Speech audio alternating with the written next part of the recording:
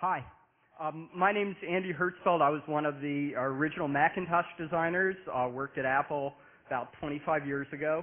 And it's my great pleasure today to be able to introduce Steve Wozniak, who's been my hero since before I ever met him by virtue of his single-handedly designing the Apple II. The Apple II is probably older than the average Google employee. It's a little hard to get across how stunning the Apple II design was when it kicked off the personal computer industry almost 30 years ago. And the Apple II changed my view of what it is to be an engineer by virtue of the incredible creativity that was displayed in its design. I used to think engineering was about learning the rules and applying them. When I saw the Apple II, I realized it was about learning the rules and breaking them. The Apple II had all the creativity of a great work of art, and it really inspired myself, and I'm sure countless others, to want to participate in the personal computer industry. And then later, and then the other great thing about the Apple II really, not only was the amazing genius of the design, but it was really a labor of love, and it really taught me how products can have a soul. Because the Apple II was Woz's lifelong dream to have a computer, and the love, I think, shone out from the product and attracted a great user base. And then when I got to work at Apple and I got to know Woz, I found he was also an incredible role model for what I wanted to be, because not only was his work full of engineering genius, he also had impeccable integrity, always sticking up for the underdog, for the individual engineer, and Woz is generous to a fault, always treats everyone, no matter what their position is, kindly, and Woz also has an incredible sense of humor. I also learned as much about pulling pranks from Woz as I did about engineering. So without further ado, here's Steve Wozniak.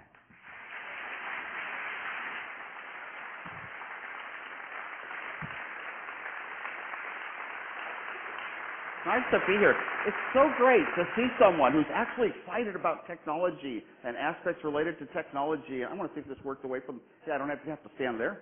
Again, it's so great to see all that. But now I say I are a writer. Now I are a writer. What's the story behind the book? It's like something I never wanted to do. There's so many interesting things in the world to do. But, there's stories that I want other people who loved engineers and loved what engineering was about to read and to feel good and get rewarded. I've always wanted to write a book, but I never had time. So a couple of times book companies gave me money and I returned the money and said I don't have time. And this time I had a co-writer. So she kind of forced the discipline on me. I had to keep meeting her up in San Francisco to talk into tape recorders, and then she would edit all the stuff. And I started feeling guilty, like she's doing all this work editing. So I told her, I would give her a bigger percentage of the book. And then later on, when it comes time, a handshake. Something out of your mouth was what my dad taught me. That's your count. So of course I signed over a bigger amount of the book. And now here I am in what's called a book tour. The book's been released.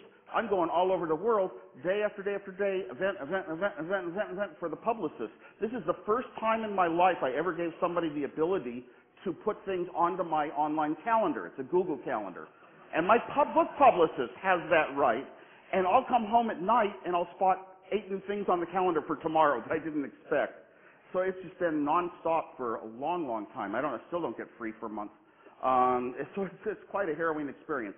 Well, I started out here in the valley, and it was called Santa Clara Valley. It was full of trees and orchards. I had a great father who was an engineer, and I loved watching what he worked on and what engineering work was all about. And he didn't direct us children into being engineers like himself. I turned out that way, but my siblings didn't. It's like when I got interested in electronics and building things, he would pull out a blackboard and explain everything from how atoms work and how silicon structures work and the crystals and things flow and how transistors work, where the electrons flow and where they don't flow. He would explain those things as I needed to. Well, as I was young, a lot of the kids moving into the orchards were going out and housing developments were going in over in Sunnyvale. My father worked at Lockheed. Lockheed, the only company that could afford chips. The military could afford chips. No other company or person really could in the early days back then. Well, that's because Lockheed was building missiles. and missiles had to, every fraction of a gram counted. Well, I had a transistor radio in about 6th grade, and it was the most prized possession of my life. And when my dad started telling me about chips that were going to have 6 transistors on one chip, I said, wow, they're going to make better transistor radios. And he said, well, not really. Sort of by the wayside. What's left over after the military and big business is done, you know, getting the chips made, that's what the consumers get in their products. And it always bothered me. I kind of wanted the average Joe with the average appliances in their home to be the driving force for the state of art of technology. It was really kind of an early goal in my life. One day I was browsing the hallway and I spotted a journal that only engineers would have. We weren't around. We never thought we'd see a computer or touch one in our lives back in those days. And this journal had articles about ones and zeros. I said, wow, this is an easy arithmetic to learn. And Boolean algebra. Wow, this is easy to learn how to change ands into ors and draw some little symbols. It was fun.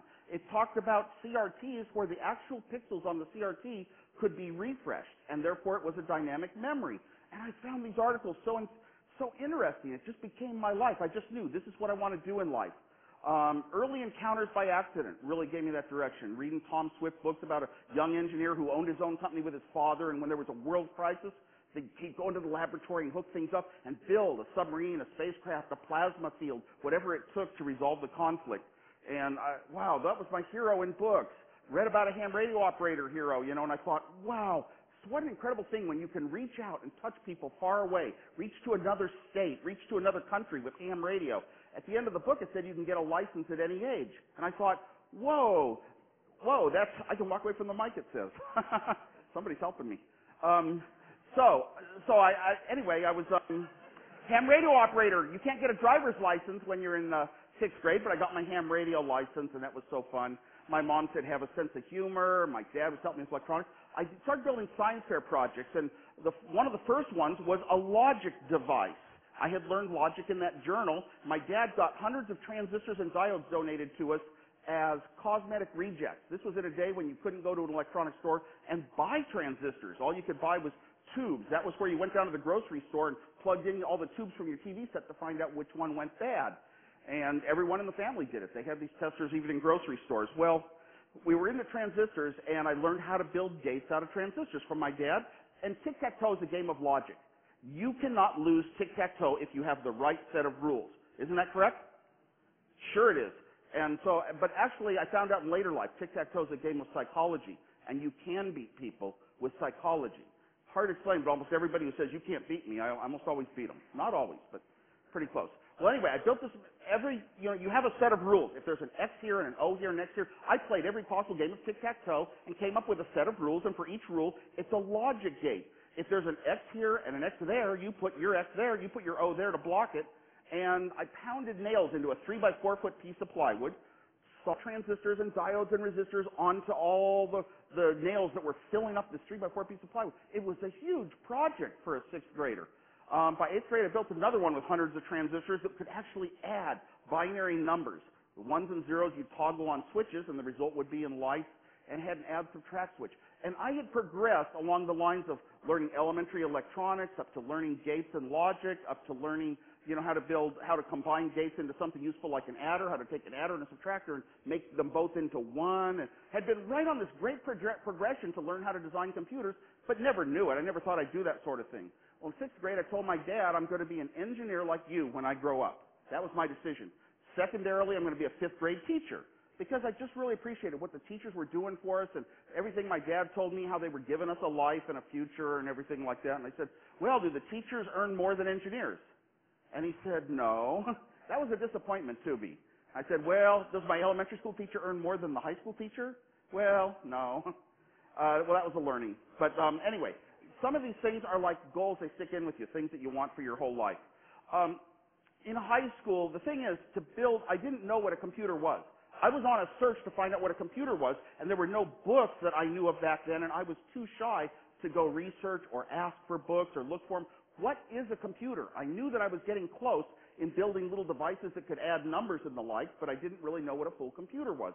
And one day I went to a science fair. This guy had a real stepping motor. You could see a physical arrow, and it would go click, click, click, click, click, click, click, 20 positions, and it could back up, zip, click, click, click, click, click, click, zip, and back up. And at every position of that arrow, you could dial in a code for a simple operation.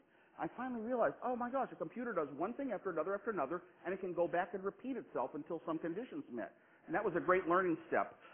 In high school, I was so advanced in electronics that my electronics teacher said, Steve, you can go down to Sylvania Corporation in Sunnyvale once a week and program a computer. Now, we didn't have computers in our high school, Homestead High School in Cupertino, and this was incredible. I get to touch a computer. It's like I get to be one of those special people in the world. Whenever I built a little electronic noisemaker or something, I felt like I'm doing something most of the kids in the school would have no idea what it is. I'm special in a way.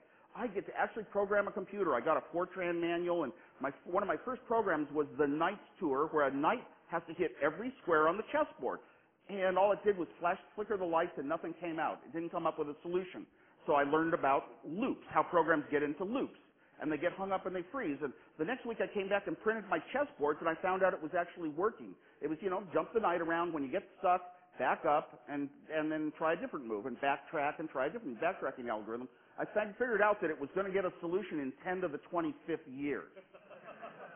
So what that taught me, at least at a later point in life, looking back, is that a lot of the solutions don't come from a computer that can do a million things a second, a million times faster than the fastest human. A computer can count. Even with that great power, you still need the human intelligence to have approaches to solve a lot of the problems that are a little bit difficult or extremely difficult. While I was down there programming this computer, I saw a manual called the Small Computer Handbook. It described an early mini computer called the PDP-8. In the late 1960s, a whole ton of companies, Hewlett-Packard, Varian, Digital Equipment, were coming out with these things called mini computers. The typical mini computer looks like today's network switching equipment. Big metal box, bigger than network switchers usually are today. Big metal box that would sit in a rack, and it had all the switches and lights, and you could toggle things. And if you didn't understand what it was and what every switch on it meant, you wouldn't dare approach it. You wouldn't know what to do. And that was the typical mini computer.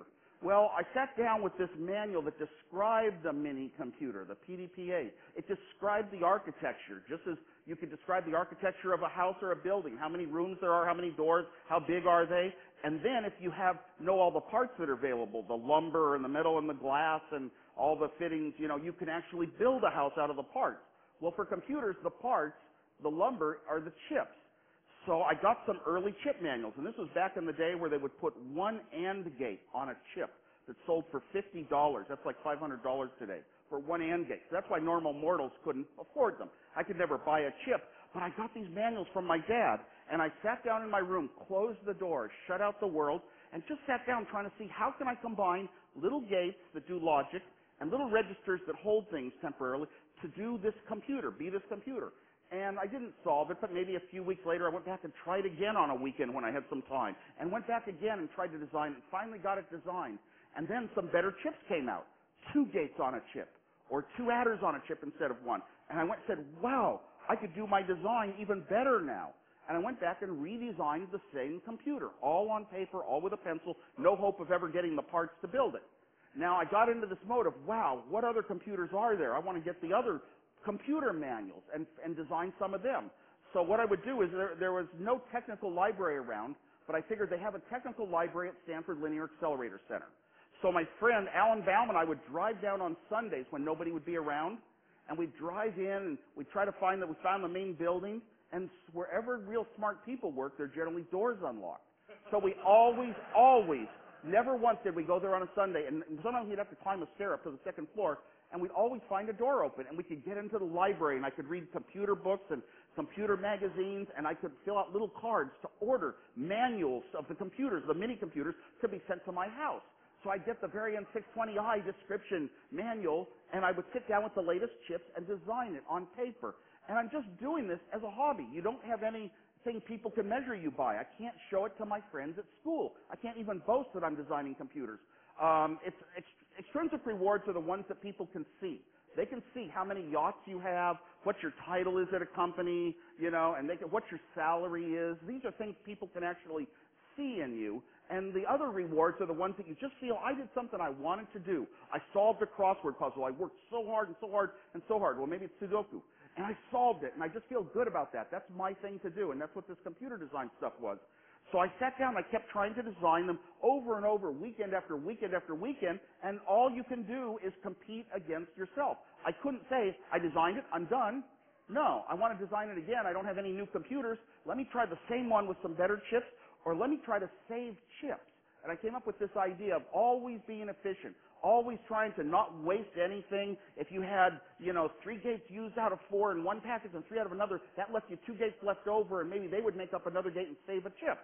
And I would just do all this kind of thinking of figuring out what chips could be used for things they weren't designed for, to never have waste and always save parts. And I judged myself on how many chips I used. If I designed a computer with 80 chips, and then I'd go in on a weekend, I would try as hard as I could, working intensely, maybe even for 2 weeks, to try to design it in 78 chips, come up with new ideas. So I came up with all this catalog of ideas in my head that I know could never be in a book. They just weren't standard. Chips were kind of oddball things. Some chips were analog, some chips were clocked. I mean, it was so strange. As I got very good at that, I knew I was very good at it because my designs were turning out to be half as many chips as the manufacturers. The Data General Nova computer was introduced. This was a strange computer. I looked at the manual, and by the way, it shipped with posters that you could put on your wall, which I did. Posters of the computer that would mount in a rack with all the switches and lights and looked like an airplane cockpit. But they had another poster they shipped in some of the manuals, and that was a poster of the same machine with 16 switches and all these buttons and lights, and it was sculpted and round and sitting on a glass table, like it would be in a museum or a house. And it just impressed me that, whoa, you never thought you'd see a computer looking like that.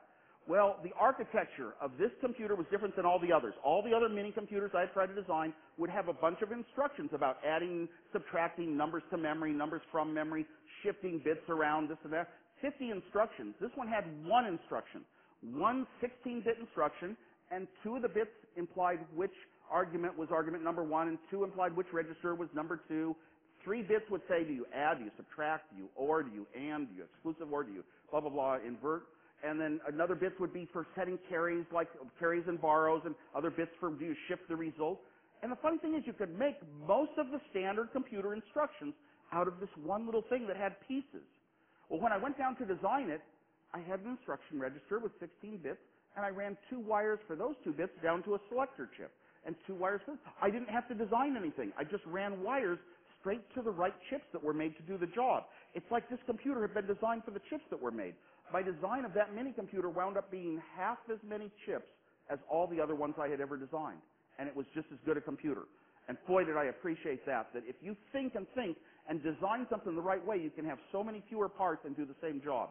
That was a real benefit. So I told my dad, someday I'm going to have a 4K Nova computer, and with teletype and all, and he said, well, that'll cost as much as a house. And I was stunned. I had never thought about money, and I said, well, I'm going to live in an apartment. I don't care, you can't tell me I'm not going to have this computer. Why 4K? 4K bytes was the minimum you needed to run a programming language. A computer wasn't really useful if it was just theory. It had to really be usable and programmable and solve some problems, run some games, whatever you want to do. So that was my goal in life. I went off to college my first year, and in 1968, there were very few colleges that had any computer classes for underclassmen. So I had to take a graduate course, and it taught all about computers and the registers inside the architecture, stuff I knew pretty much, and taught about operating systems and languages, and we got to program in Fortran. I thought, wow, I can run programs. I go down to the university computer, the supercomputer, the CDC 6400, and I submit programs on punch cards and come back later and get my printouts. And I thought, what do you program, Steve? I thought, wow, I've got this table of Handbook of Chemistry and Physics full of tables of numbers. That's what computers calculate. They calculate numbers. So I wrote programs that would calculate powers of 2, inverse powers of 2, Fibonacci numbers. I had 7 programs. I would get them to run 3 times a day, printing 60 pages each time so I wouldn't be kicked off by the university time limit. And I was piling up yards and yards of computer outputs in my dorm room. My roommate was getting a little pissed, and they stopped running my programs one day. And I went to see the professor, and he turns on a tape recorder. This is like serious stuff. Are you out to get me, he says. I mean, it's like I was doing something bad. And then it turns out, he says, you aren't doing our class stuff. I said, what's Fortran? He says, this is not our Fortran. These aren't our programs. So this was such an expensive college, out-of-state students, second most expensive in the country. My parents had told me already they could only afford to send me there 1 year. So what I did was, well, anyway, he called the computer department. He said, this bill, Steve Wozniak has run our class 5 times over budget. He should pay it. Mr. Wozniak should pay it. Oh, that scared me. It was more than tuition, which was really high price. So I didn't even try to go back to that school the next year. Oh, but I did have a fun time while I was there, University of Colorado. Had a fun time with electronics. I went down to Radio Shack and bought the highest speed transistor they had and hooked up a few little capacitors and wound a coil myself and made a little device that would jam TVs somewhat. And I took it over to the girls' dorm where they had a color TV. Not many color TVs around the campus. Down in the basement, and a lot of people are sitting around watching TV, and I turned it on and fuzzed up the TV picture a little bit, and a friend of mine hit the TV, whack, whack, and I made it go good. And then over time, I generally made it so you had to hit it harder and harder, and different people would get stationed every night to sit by the TV set, and when it went bad, it was their job to tune the fine-tuning, or whack the TV, or go around back, find some control that would fix it. And I got to a point one time where a guy had his hand on the middle of the screen and a foot up in the air on a chair. He was standing up, and I made the set go good. There were 3 people trying to fix the TV. I made it go good, and they said, okay, it's good, you know, and everybody relaxed, and it went bad. And they said, move your bodies back. And by then I had trained everybody to know that they were puppets. You have to move your body to a certain place, and the TV works. Kind of like psychology research, but I wasn't in psychology yet. And this guy put his hand back on the set, and it worked. And then he put his hand off, and it didn't work, and it was on the set. And then he put his foot down on the floor, and it didn't work. And he put his foot up in the air, and it worked. And he turned to the audience, and he said, it's a grounding effect. And I always enjoyed having a little bit of fun with electronics, because other people who didn't know electronics wouldn't think somebody in the room was really manipulating them this way. Second year, we had, at the end of college, a friend of mine had duplicated the key to the computer room, the 360 Model 40, and we'd go in at midnight, unlock the door and go in. I'd run punch card programs through till 2, 3, 4 in the morning, and then we'd tidy up and go home and leave no evidence we'd been there. It was just like I had to program anything I could. Anytime I get near a computer, you know, run some programs, and that was my fun in life. After that year, I didn't have enough money yet to go to a 4-year college, so I went and I worked for a year programming a computer they were building in Sunnyvale. Great computer. It got developed. It had an operating system. It had languages. It had applications. They sold 2 of them to the state of California to run the DMV for the next 20 years.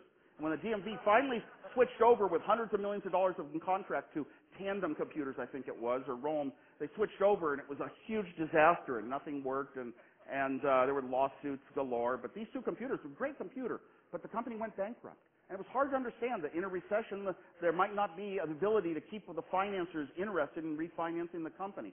It was so strange to see a product that got built, a computer got built, it got made, everything was successful, and it got sold, and it was a good machine, and yet the company went out of business. That really taught me something socially. After that year of working, though, I had enough money, and I went to Berkeley for my 3rd year of college, and this was great. I had just the greatest schedule. I would take 4 grad courses, and they were all in the same room of Corey Hall. So I would sit in the same seat for every one of the 4 courses, and 2 of them were right after each other on Monday, Wednesday, and 2 of them right after each other on Tuesday, Thursday. And I always had my seat, and none of my classes started before noon. That was just the greatest year and all that. But during that year, before that year, actually, just before the school year started, I built a little computer of my own. I was working for the one company, and I told them I used to design all these mini computers when I was in high school, but I could never get the parts to build them. And an executive said, what if I get you the parts? I have connections with Signetics. I said, oh, wow, I'll design a computer, and I can build it. So I designed one that night, and he got me all the parts, and I actually wound up building it for a couple of weeks. We were soldering together down the street at a friend's house. And the friend said, you've got to meet Steve Jobs, because he's got a lot of things in common with you. He went to the same school. He likes electronics, he knows electronics, and he likes pranks. So Steve came over, and we started sharing our prank stories and telling what we'd done in electronics and hooking chips up and all that sort of stuff. And we hit it off in a lot of other areas, just the sort of music we like and serious attitudes about the world and political philosophies and the like. So we became best friends for 7 years. And Steve, now the types of people we were. I've been brought up by my engineer father, who kind of scared me about being on the extremes of anything. I kind of always wanted to be in the middle. Have my feet on the floor. I'll have a job someday. I'll have money. And when you're smart in electronics, you really don't have to worry too much about having a job. But I'll have money. I'll have a home. I'll just, be kind of a stable, normal person. And Steve, I was influenced a lot by the counterculture thinking of those days. Like those were the real brightest people, but I didn't want to go and follow their ways of living because I didn't want to be a follower. I didn't want to do things just because other people were doing it. But I kind of appreciated their thinking. Well, Steve was more of a true hippie. And so he lived the minimal with the eating the seeds and no shoes and all that. And it's so amazing because he always spoke about those few special people in history, the Shakespeares, the Einsteins, and Isaac Newtons, and he always really wanted to be one of those people that somehow could see things that other people couldn't see. He also he talked about how he made the claymation movies back in high school, which really relates to Pixar in a later day. It's so odd how many things early on in your life you can pinpoint and they kind of show up later. Well, Steve was he was a little bit more we didn't really talk about drugs that much because that was more his area, not mine. But so we had differences. Anyway, we loved technology. We loved pulling a few pranks now and then, and we pulled some great ones. Even if they didn't come off, they were great. Well, I went off to my third year of college at Berkeley, and the day before that, I discovered about a little device that you could put tones into an ordinary telephone.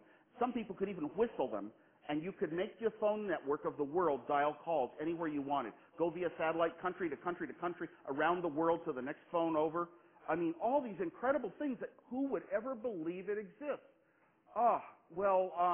Eventually I just started telling the lore of all this phone freaking was going on. 1971, 1972. Steve Jobs and I didn't think that, the article was sort of claimed it was fiction. It was an interesting story. But we went down to Slack that Sunday, went into the library and did some research, and we found out, oh my God, these frequencies in the articles match this telephone company book. This thing's real. So this thing that seemed unreal was really real. The people were real. The words they were using were real. They were strange characters like Captain Crunch, who discovered that a little whistle in Captain Crunch cereal could blow a note that would seize a phone line. So eventually Steve and I were I made Blue Box, and then Steve said, let's sell it. That was the first time he said, sell something. Well, the Blue Boxes could call anywhere in the world. So it was almost reaching out like ham radio. Now, I had this deal with myself by then that you had to be honest with your parents. And I figured that would keep me from doing really bad things in life. So we both told our parents what we were doing with these Blue Boxes and how incredible it was. And the parents didn't like it, but all they said was, don't use our phones. So yeah, we had quite a year. It was a very fun time. After that year, there was the night I met Captain Crunch. I'll tell that story. And he came to the dorm. I had been telling everybody about this guy, Captain Crunch, the big phone freak who drove around with racks of computer equipment in his van. He'd plug into a pay phone and redirect all the phone networks of the country and set up networks of phone freaks around the world. And that was my image of him. And he came to the door one night at Berkeley. I met him before the FBI did. Lucked out. He comes to the door, and I open it up, and here's this guy with scraggly hair. He's missing teeth, and he's looking all unshaven and all. And I said, are you? I am he, Captain Crunch. So that was quite a night. He took us out to Kip's Pizza Parlor and told us all these codes for dialing the world with our Blue Box. And that night, Steve Jobs and I around midnight, had to drive home to Steve's home in Los Altos, and then I had to drive my car back up to Berkeley. As we're driving to Los Altos, Steve's car broke down. So the two of us said, well, there's a gas station. We walked to the gas station. There's a pay phone. Should we try the Blue Box? He taught us how to make a Blue Box call on a pay phone. So we tried the Blue Box, and all of a sudden, Steve hangs up the phone, and he's all nervous. The operator came on the line. Whoa, this was scary. All righty, so he tried it again with the Blue Box. Told the operator it's a data call, the button, the light's going to flash, ignore it. And he hangs up real quick, and the operator came on the line. Right then, a cop car pulls up. The cop walks past us, shines his flashlight in the bushes. While he wasn't looking, Steve managed to shakingly pass me the Blue Box. When the cop patted me down, he probably thought we were doing drugs because we had long hair then. And he found the Blue Box. The cop said, what's this? I pushed two buttons. Beep, beep. I said, it's an electronic music synthesizer. The Moog synthesizer was brand new, the first music synthesizer of all time. It's an electronic music synthesizer. He says, what's the orange button for? Steve said, that's for calibration. Second cop comes over. He takes the Blue Box. We know we're in trouble. And what's this? An electronic music synthesizer. And Steve said, the orange button's for calibration. So the cop said, what's the deal? Our car broke down. Let's go out and look. So we get in the back of the cop car. This cop turns around, hands me the Blue Box, and says, a guy named Moog beat you to it. You couldn't make up that story. That night drove home. Then driving back to Berkeley, I fell asleep on 17 in Oakland and totaled my car. which is no fun. Walked to the dorm room and told my roommate, well, I had to joke. Good thing I didn't pay the $25 parking fee this quarter. After that year of school, I didn't have a car, and I didn't really have the money for another year of college, so I went to work for another year to earn the money for my 4th year of college. So you can call that dropping out. I don't call it dropping out at all. I just took a year off to earn the money. As it happens, the hottest technology product of the day was the Hewlett-Packard HP35 scientific calculator. The very first calculator that had transcendental functions on the keyboard that engineers like to use, logarithms and exponentials, cosines and sines, and it was what we lived with. I was the slide rule whiz, but all of a sudden slide rules were going to disappear. I bought one of those calculators. It was so important to me. And then the company, Hewlett-Packard, where they designed them, heard about my technical prowess, how I could design about anything, and they brought me in for an interview. They interviewed me and gave me a job as an engineer designing the hottest product of its day, even though I only had 3 years of college. So this was just so lucky. When you luck into something like that, yeah, it's a lucky thing. So now I'm working at Hewlett-Packard for 3 years, and I loved that company because I had decided that engineers were the best people in the world. They were the people who would think logically and concretely and analytically about things and add up the numbers and come to a result that's correct or it isn't correct. That's what you did with all your calculations, and I liked that kind of person. It kind of represented honesty, which was my big thing in life. That was the highest moral goal. Well, this company had been started by engineers, Hewlett and Packard. It was full of engineers throughout the management structure, and because we were only making products in those days for engineers, things like oscilloscopes, signal generators, we were making the products that engineers use to design equipment. We were all part of the market. So the ideas for new products would not only come from above in that company, but they would come from us engineers at the very bottom of the org chart. And it was just a place you could feel comfortable. And I said, I don't want to move up an org chart. I don't want to go to management. I want to design things and write computer code for the rest of my life. I want to be an engineer for life, and here's a company I can do that at. Well, when I got home from work designing calculators every day, I still had interest in electronics and the projects and the gadgets that were going on. And I walked into a bowling alley one day, and there's a Pong machine. The first real mass successful video game. A little TV set with a ball bouncing back and forth and a couple of knobs to play paddles. And I thought, you can make a game out of a TV? You know, because before that, we had pinball games with all the moving levers and whackers, and they weren't as sophisticated as today's pinball games. But here was one on a TV set, and it cost 25 cents to play, where a normal pinball game only cost 10 cents. I thought, whoa. And then the second thing is, I told my fiancée, I said, I could build one of those because I could never afford to buy anything. I had no money, but I could always manage to build things. Hewlett-Packard had a great policy that the chips in the storeroom were, an engineer could have chips out of the storeroom for any design of their own if their supervisor approved. David Packard was just adamant that the storerooms wouldn't be locked and all this, so I could get the chips I needed to build anything I could design. And I sat there and looked at Pong game. I said, I'll just design all the logic. It's hardware. It's not software in those days. It's all hardware. You had to hook little gates that could go 1 and 0 up and down all together in a sequence that at the right time, pulses on a wire made a ball on the TV screen or a paddle on the TV screen. I built a little Pong with about 28 chips. Well, around this time, Steve Jobs went up to Portland, Oregon to go to college at Reed College because he liked those very high people up in the world that were the few that were changing the world, the few important people. And there was a physicist up there or a chemist who had won a Nobel Prize. That's why I went up there. I drove him up to Reed College, and we sat down there, and he showed me his list of classes. He says, look what they're making me take, all this stuff I don't want to take. I want to take courses. I'm in college. I want to take courses on Shakespeare and calligraphy and all.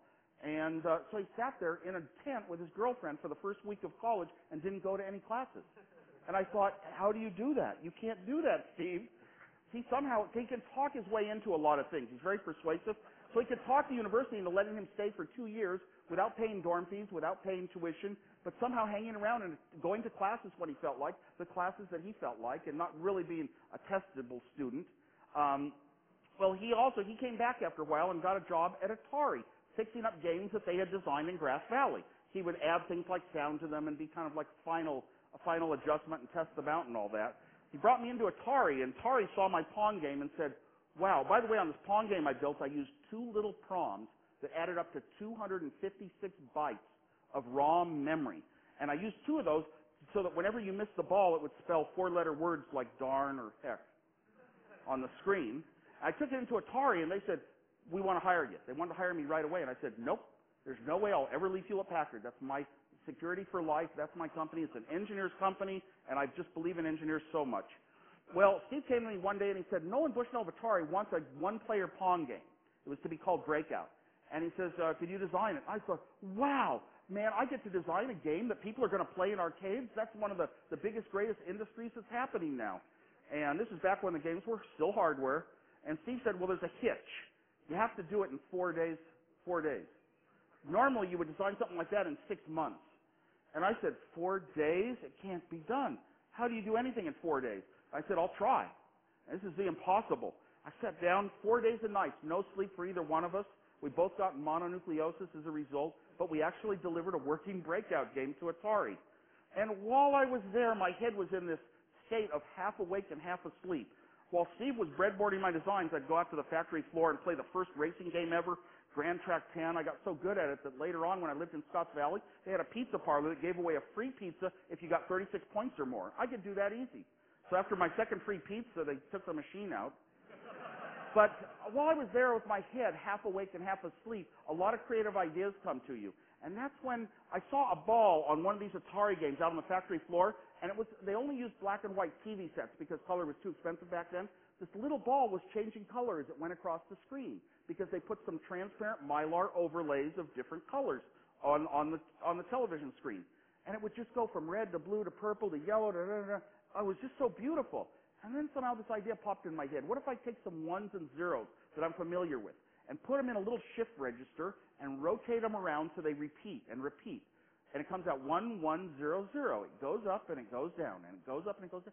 And if I cycle it at exactly the right rate, it goes up and down at the rate of American colored TV, and it will sort of be like color signal, but not exactly. It didn't come from all the normal phase considerations and analog and differential calculus that defines all the phase shifters and adders and the huge amount of circuitry to generate color. For a television set, it was just one little dollar chip spinning around. And if I shift those ones and zeros over, it's a little later in time. So instead of red, it's blue, and I shift them over again, it's green. And what if I put more ones in, it's a little higher up, which is like a lighter color in American television. What if I put more zeros in? It's a little lower, like a darker color. I wonder, out of those 16, I wonder if it would ever work. I filed that idea away. Well, the next step was, shortly thereafter, Steve and I went over and visited a friend, Captain Crunch, from the old Blue Box flame. I think he'd only been arrested twice by this time. And although I portray myself, I have never been a computer hacker. I've never gone in and tried to take computers down or discover their codes or take them over. But, 3 times in my life, I looked over someone's shoulder and spotted their password. So I looked over Captain Crunch's shoulder one night, and this is a little later in time. So Captain Crunch is typing on a teletype machine. Those old mechanical machines that you see in movies where they like hackers where they go click, click, click, click, click, like letters are being typed. Those were teletypes. And he's typing away, and he says, I'm talking to a computer in Boston. I'm playing chess with a computer in Boston. And then he brought up this list of computers: Berkeley, Stanford, UCLA, Santa Barbara, Illinois. Whoa, he could pick different computers and bounce around. This is like ham radio. It's like Blue Boxes. It's reaching out further in the world. This was the ARPANET, forerunner of today's Internet. And I was just stunned by that. And just like the Pong game, I said, I have to have that. And instantly popped in my head, I'll just make my TV set, have little dots, little pixels on the TV set that spell out letters. And so then I designed this little terminal. I could now type on my own keyboard, go through a modem, which I built, call a number at Stanford, and I'm on the ARPANET. And I could type to a computer in Boston. It would receive my words. And when the computer typed words back at slow modem speeds, we're talking 110 baud. We're talking 10 characters a second. So everything was text-based. The computer would talk back, and it would appear on my TV set. So anyway, I thought, wow, I got to build one of those, and I built it, and it worked. Well, then a friend said there's a club starting up. It turned out to be the Homebrew Computer Club. The Homebrew Computer Club, an audience about this size would meet every 2 weeks, every second Wednesday at Slack. It was the most important day of my life. They were talking about these small computers. Now that microprocessors were here, they were inexpensive enough. You could actually build a machine that people could afford, and we were going to change life. The little guy was going to have as much, that knew how to program a computer, was going to have as much power as his entire company and be able to calculate answers quicker than the company could. and other people would be able to post notices on bulletin boards, electronic bulletin boards, and 100 people could read them at once and organize that way. And they had all these social ramifications, how it was going to make us a master of our lives and let us use the 90% of our brain that's unused. And I just reveled, and I thought, wow, I've got to be a part of this. I have to be a part of this revolution and design it. The big companies were saying we were a little tiny thing that was going to go away. And I sat down and said, look, I already have a terminal that talks to a computer in Boston. What if I put the computer right here, a microprocessor, some RAM, and how do I avoid building a front panel? 5 years before, I had built a front panel that had all these switches and lights on a little computer when I met Steve Jobs. I said, how do I avoid that? Well, you know what? Why don't I do what our calculators do at Hewlett-Packard? The calculator starts up and it runs a little program. Is a key being pressed? These calculators only had about a K-byte of software in them, maybe 2 K-bytes, or 1K 14-bit words.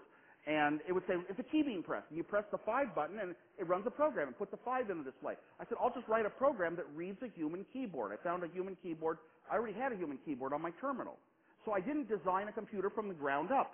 I added a little microprocessor and some dynamic RAM when all the other little hobby computers were coming out with static RAM. I added them to my terminal, and I now had a keyboard and a TV screen that could be its own computer. I could type ones and zeros into memory. I could examine the ones and zeros on my TV set, and I could tell it to run programs, and that was a great start.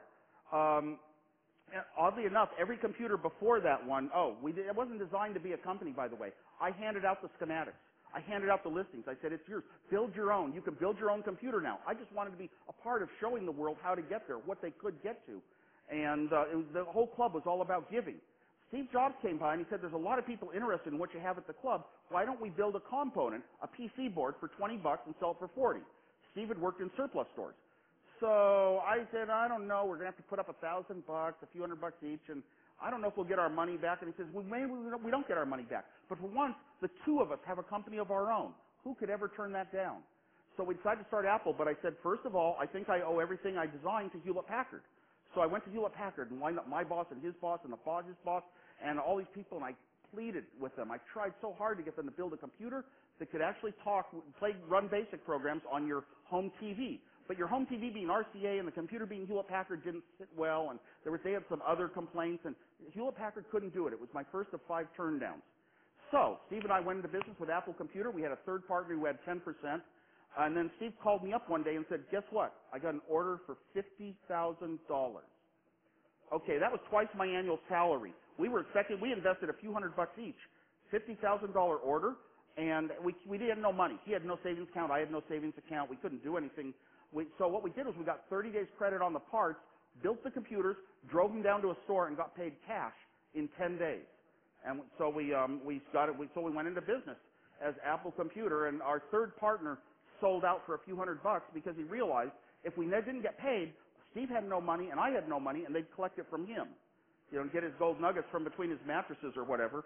So Ron Wayne sold out.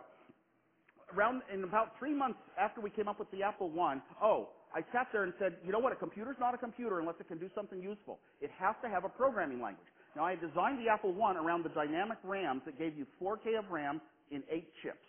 Very low chip count. And I said, I've got to have a language. Bill Gates had written a BASIC. And his BASIC was kind of famous for running on those Intel chip hobby computers. And I thought, wow, nobody has a BASIC for my microprocessor. I could write the first one. And boy, I put myself into writing. It was much more hours I put into that than designing a computer. And I had never taken a course in writing a language. I had never read a book on it. But I had a little bit of guidance from some Xerox sheets a friend of mine used to send me from MIT. So I was able to finally work out, different stacks for what I called nouns and verbs, operators and operands, and actually put together a really great working BASIC. And I'd go down to the Homebrew Computer Club and show it off. Then one day I said to Steve, and I had this computer had color on the screen. You could type a 5 into a certain location of memory, and a red square would pop up on your screen. You could type a 7 into another location, and a yellow square would pop up. And I said, my gosh, anyone instantly realizes you can write programs to have things moving around, to have animation, to have graphics. I mean, it was just a startling eureka moment that made you freeze, and Steve and I knew we had something hot going. Well, one day I said, can you write a game in BASIC, the language that simple kids could use? And I sat down and wrote Breakout in BASIC in half an hour with enough variations that would have taken me an entire lifetime to do in hardware. So I called Steve over, and I was just shaking. I said, the world's never going to be the same now that games are software. Well, by the way, after we got the second $50,000 order, I went to Hewlett-Packard's legal department and had them circulate it to every HP department. I didn't want to be called doing something, working at Hewlett-Packard and doing something wrong on the side. And they approved. Paul Ely signed it off. So that was the second of 5 turndowns from Hewlett-Packard. Well, anyway, Steve and I had this Apple II, but we needed money. We knew we could sell 1,000 of them, and we needed $250,000, a lot of money back then.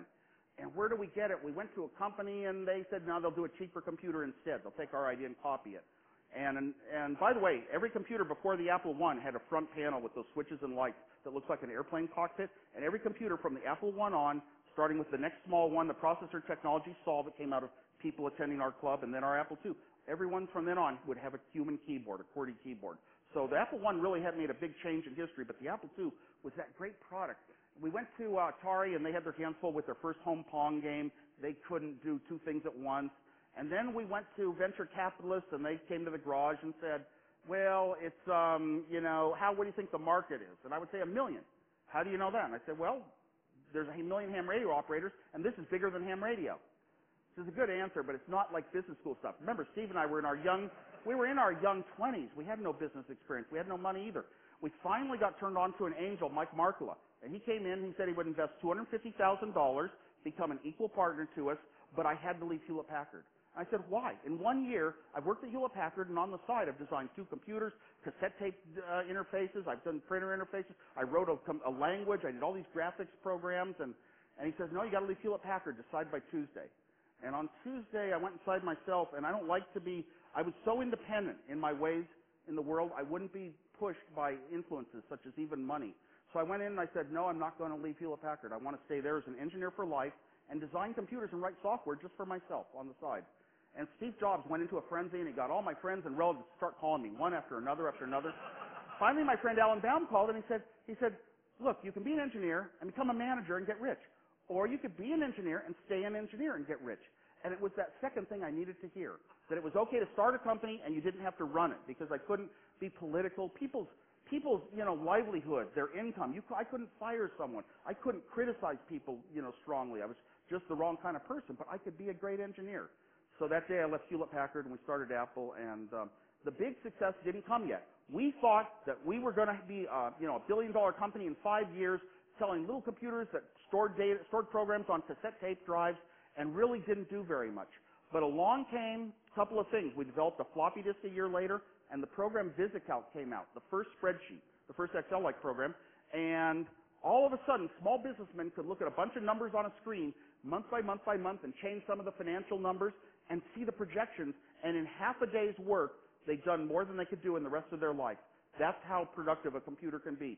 Instantly, our sales shot up 10 times, and we were a huge success, and that's what took us all the way to the public stock offering and all that. I'm done with what I'm going to speak about today because I'm way over time, and I'd like to take some questions now.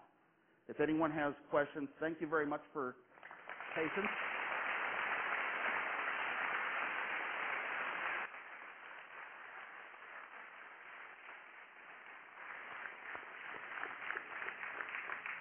Go ahead. Hi there, Steve. I think you seem like an incredibly kind man, so thank you for speaking to us. I wanted to ask you if you ever paid back the University of Colorado for the computer time. Say it again? Did you ever pay back the University of Colorado for the computer time? I didn't pay them back, but I did sponsor scholarships there. There's a WOZ. It's called a Hacker Scholarship, actually. You paid them back. That's fine.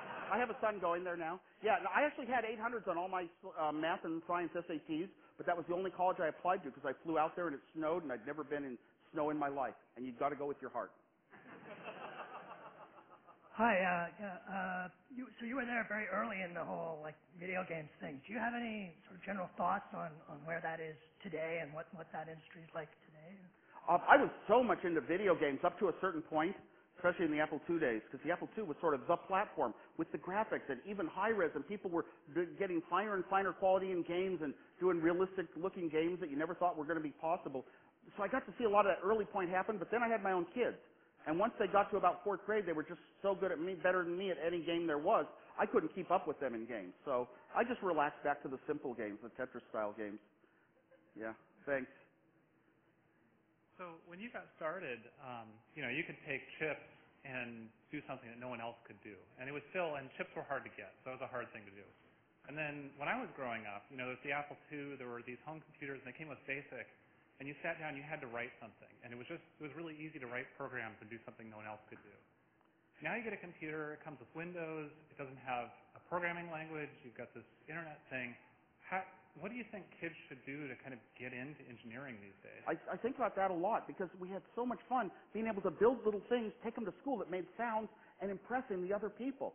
And it made us feel so good about ourselves. And so few kids do that sort of electronics nowadays and make their own things. And then it went into the software being so easy that anybody could sit down and write programs. I mean, when we came out with the Apple II, it was such an open machine. And when we put out I had learned from looking at other people's designs, I wanted that machine to be a teaching machine. Put out every schematic and code listing. We sent people extra packs if they needed, so they could figure out how to write their own programs in machine language, in BASIC, in combinations, in other emulators we had. Just wanted it to be a training machine for the world. So many people could get into it, and thousands of companies sprung up making products. There were just thousands of them selling Apple II stuff. It's like 3,000 companies making iPod accessories today. It looks like a real big world, and it really drove things in its day. I don't know where that is now. I guess it just keeps coming up in different forms. I can't give you, an easy answer. I hope the Apple II of robotics comes. I hope it comes soon. That's what I'm really hoping for, because a lot of prices of things have come down, and robotics involves hardware, it involves software, it involves strategy and programming, and a lot of intelligence to do a decent robot that really is useful. Thanks. I keep thinking, will a robot ever make a cup of coffee? Not in our life, unless some young high schooler decides it's going to be his life goal. But, I could go into your house and make a cup of coffee. You could go into my house and probably make a cup of coffee. But a robot, a lot of steps. Yeah. Oh, over here. Oh, hi. Hi. There's a story that you produced a number of chips on the Breakout game and then gave it to Atari, and they were unable to reproduce it on their assembly line. I was curious if you know what they did wrong or why that didn't work out. Oh, no. My designs, we had a deal where Steve Jobs said Nolan Bushnell wanted a design with very few chips, and he knew that I designed things with the fewest chips. I was even known for using the fewest transistors on our chips at Hewlett-Packard. They would have friends in HP labs that needed something done really efficiently. They'd always give me the call. So I designed, Steve said it was under 50 chips, we got paid a certain amount. If it was under 40 chips, we got paid more. It came out to about 45 chips, my first estimate. And it was tight little Wozniak design. And if you look at it, and some parts of it are not easy apparent to understand because I saved chips and resources. And Atari couldn't really understand it was their big problem. So they kind of had to redesign it. But I still designed the first one. Yeah, the story's in the Atari book on that. All right. Hi, Steve. Good to see Hi. you again. So now that you've all grown up, you've built your computers and you've taught school and everything, what's next for you? Say it again? Now that you're all grown up and you've built your computer. Oh, no, I'm still interested in technology. I had kids for a lot of years. I went and I taught elementary school. I went back and was that fifth grade teacher. And then I taught older kids. And then I taught teachers in our school district because I felt you shouldn't give money if you have more money than you need for a lifetime. What you should give is your own self and your own time. And I did that for about 7 years and kept the press out of it. Did a lot of philanthropy in San Jose. And then I had technology companies. I had a GPS company for a few years that we couldn't achieve our engineering goals really for a consumer product. And now I've got I'm in another company with some Apple CEO and a couple other Apple executives, and we just announced that we're acquiring a chip maker in Southern California named Jazz. So our company will be named Jazz, and I'm all excited about it, but the acquisition's going to take like 5 to 7 months. So that's the next step. Yeah, I'm ready to have some fun in that area. I think everything starts out at the low levels, the chips, the science, how atoms work, yeah.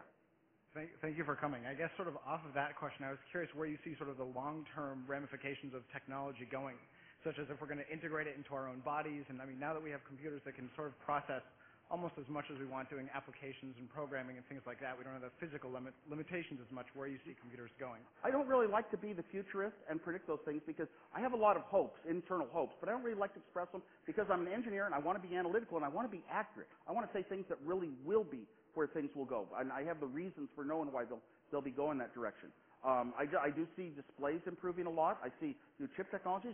I think the one that, a few of those startling ones, will they happen or not? You know, it's those things that might be impossible that occasionally come through that really change everything. The magnetic type memory that would put terabyte on a chip this size, and hard disk would go away forever. Boy, that would be a big change. But I don't really, there's this whole convergence idea that all of our television and our computer, are all falling out into one, and it's still hard to predict where it goes. I would hope more it's like a keyless car, where you don't have to reach in your pocket and pull out a key, but if you carry your cell phone with you, it's got all of your subscriptions to television, radio shows, and whoever's house you go to, it just pops up on their displays.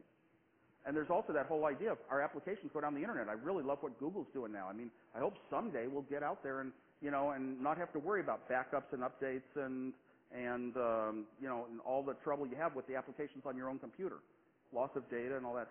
We never got to that day because hard disks got cheaper and cheaper. 30 years ago, you wrote the Apple Basic Interpreter in 6502 assembly language. When you write software nowadays, what programming language do you use? I don't really write software nowadays because I was the sort of engineer, even hardware. I can kind of have the time now to do some architecture guidance. That's what I did on our GPS product. We should build it this way to boost the frequency up to there, that sort of thinking.